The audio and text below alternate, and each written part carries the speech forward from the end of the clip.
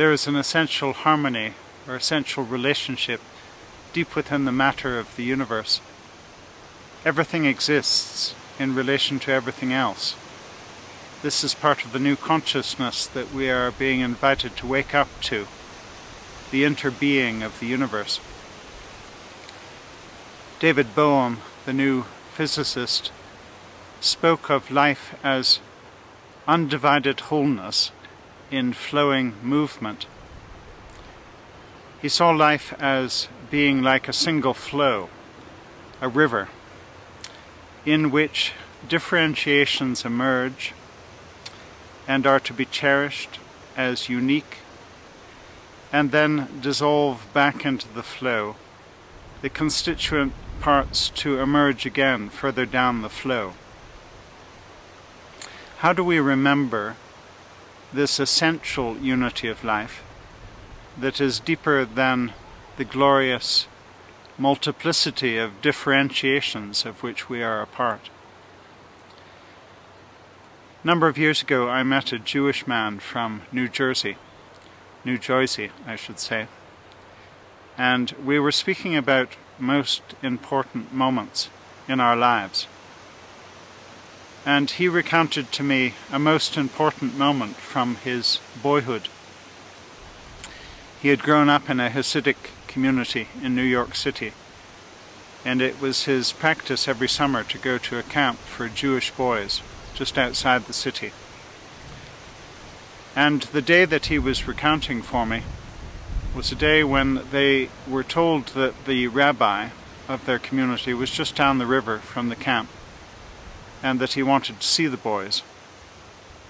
He was a much loved rabbi, so the boys rushed down the riverbank to find the Rebbe, and when they found him, he was standing in the river, rocking,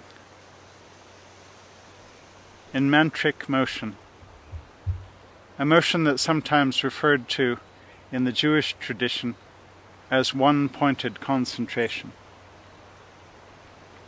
looking to the heart of the moment, because that is where God is, at the heart of this moment, at the heart of every moment. So the boys joined the Rebbe in the river, and he said just one thing to them. He said, the water that we see flowing past us now will never flow past us again. He then returned back into mantric rocking motion, looking to the heart of the moment. The boys joined the Rebbe in the river, and they too began to rock in prayer. It's a beautiful picture to think of these boys rocking in prayer with the rabbi in the river. But the combination of the flowing water and the rocking movement put the boy to sleep.